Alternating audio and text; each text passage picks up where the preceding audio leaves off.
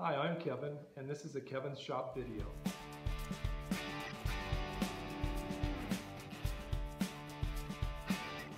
This is a drill press that I have, and I've had this since about 1986.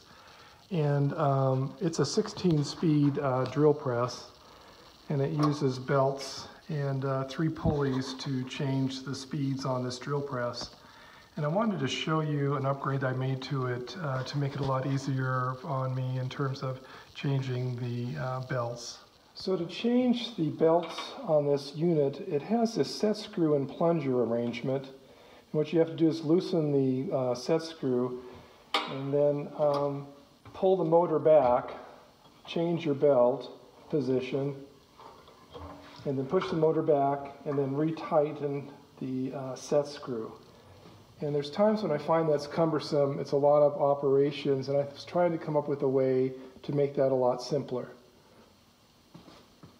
So what I've done is I've removed the plunger and the set screw, and then I've added this little plate here on the motor.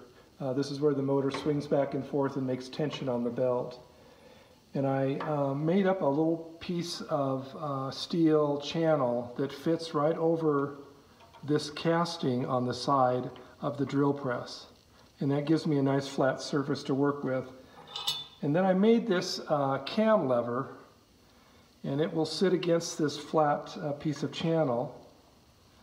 And then I made this L piece here that fits over.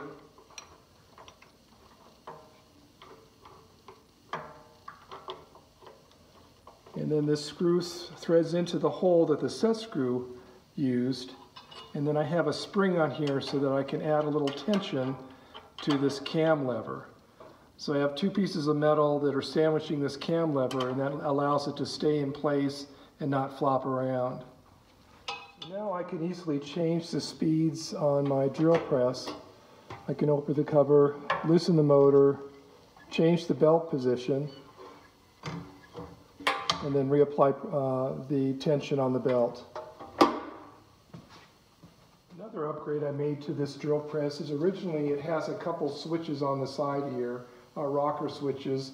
One is for the light, and then the other one was for turning the drill press on and off. And I found that that switch was cumbersome, so what I did is I came up with a switch that I could use on the front of the drill press. It's easy to operate when you need to shut the drill press off in a hurry. So this is the switch that I made for this drill press, and what I use is this is a shallow outlet box, and then I put a little cover on it. I had to cut the top of the cover off so it would fit flush to the drill press. And what I have inside is just a standard on-off switch, and what I did is I created a yoke that I attached to the shaft, and that allows me to operate the switch. And it turned out to be a huge upgrade for me now because it's a lot easier to operate the on-off switch on this drill press. This upgrade is just a simple chuck holder